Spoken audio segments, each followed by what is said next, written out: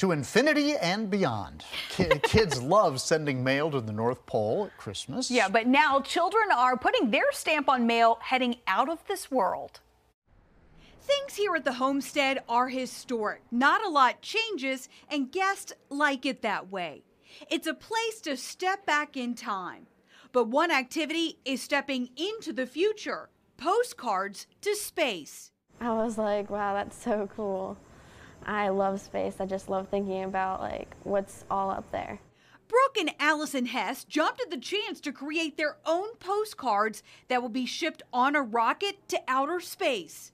I drew the moon, and you could add fuel there, and then you could just stop at the moon, like a little pit stop, and then go to Mars or something. I really like to draw, and I wanted to incorporate a pencil. This is kind of just exploration and not knowing what's out there. Their imaginations ran wild as they filled out the blank card. It's all part of a new space project called Blue Origin from Amazon CEO. And to think that a little piece of paper that they're going to color on is going to be put on one of the New Shepard rockets, sent to outer space, stamped with flown to space, and then sent back to them.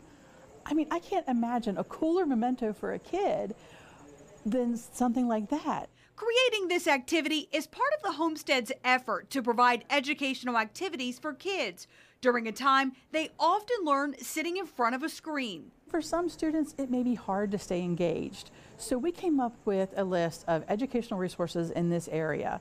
And the idea of postcards to space is certainly thinking outside the box. Just so excited that something I drew is going to out of this world. I'm probably going to frame it. I'm going to remember this forever and just look back.